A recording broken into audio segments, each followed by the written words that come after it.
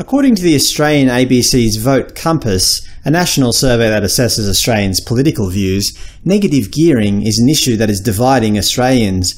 For the uninformed, gearing is simply when you borrow money to invest, and it's most often talked about with regard to investment properties. A property is negatively geared when the rental return is less than your interest repayments and other expenses. Why is it such a hot political issue? Because Australian law allows investors to deduct any losses they make on an investment property from their taxable income. A lot of investors who buy properties don't expect to make money on the rent. Instead, they buy properties with the hope that the property will increase in value to a point where they can cash in on its long-term capital growth and make a healthy profit from its sale. According to data from the Australian Treasury, in the 2012-13 financial year, over 1.9 million people earned rental income. 1.3 million of these reported a net rental loss. That means almost 70% of property investors don't make money from their investment. Well, at least not on an ongoing basis. They're speculating that property prices will rise so they can cash in on the capital growth.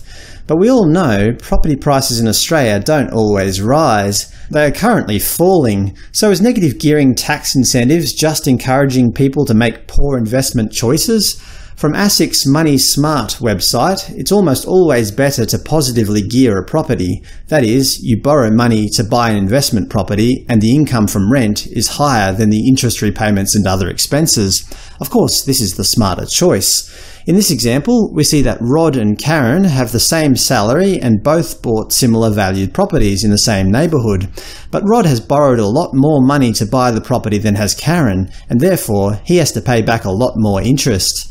Rod is earning $26,000 a year on rental income, but paying $24,000 in interest and $5,000 in property expenses for a total loss of $3,000 a year. Thanks to negative gearing laws, that $3,000 comes directly off Rod's taxable income. Consequently, he has a total net income of almost $53,000. Karen, on the other hand, borrowed a lot less money to buy a similar property by using her savings to make a large deposit. Although she's earning the same amount in rent, due to her low interest repayments of $6,000 and $5,000 worth of property expenses, the same as Rod, she actually makes $15,000 a year, which adds directly to her taxable income. Consequently, she has to pay more tax. However, she still makes more total net income than Rod at almost $64,500, about $11,500 more than Rod per year. Rod is banking on the property price rising in value, but as we know with today's climate, he'll probably be waiting a long time. Some of you might be asking, what if Karen left her money in the bank instead of using it as a deposit to buy a house?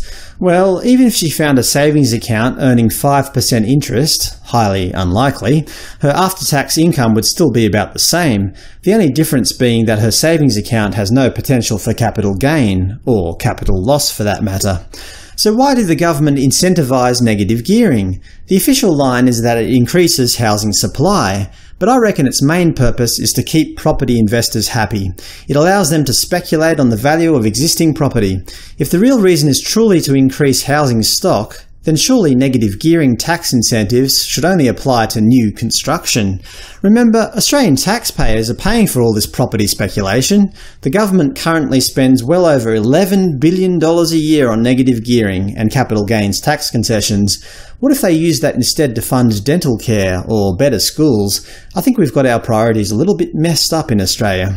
The Australian Labor Party plan on doing something about it if they are elected in the upcoming election, 18th of May 2019. They are proposing to limit negative gearing to new housing from the 1st of January 2020.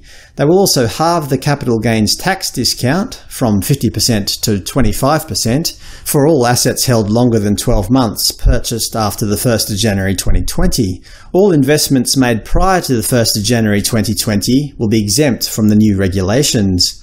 The ALP's official goal is to put negative gearing to work by limiting it to new investment properties to help boost housing supply and jobs. So what do Australians of different political persuasions think about negative gearing? ABC's Vote Compass asked respondents whether they agree or disagree with the following statement. There should be fewer tax breaks on investment properties.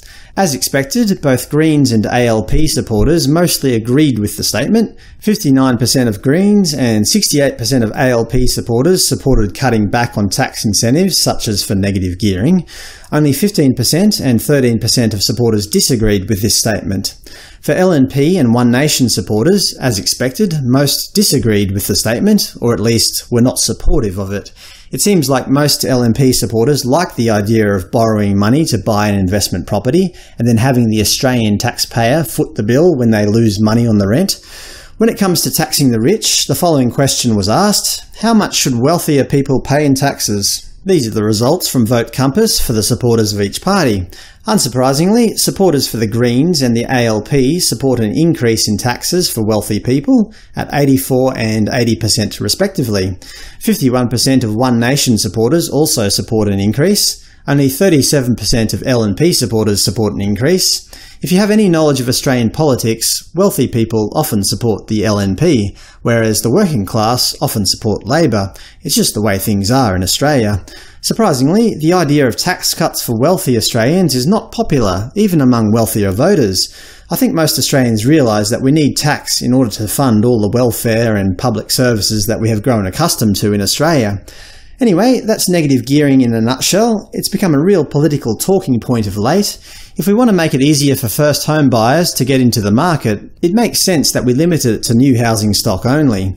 What are your thoughts? Should the taxpayer be funding property investors' speculation, or should we modify the current system and use the extra funds on better schools and hospitals? Discuss your thoughts below.